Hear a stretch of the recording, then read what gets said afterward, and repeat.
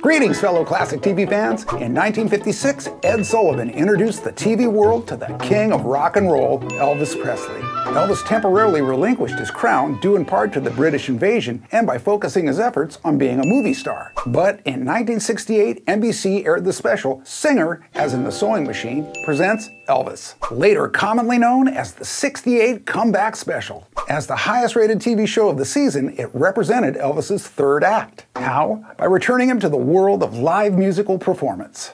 The famous costume designer Bill Ballou designed Elvis's iconic black leather rocker outfit.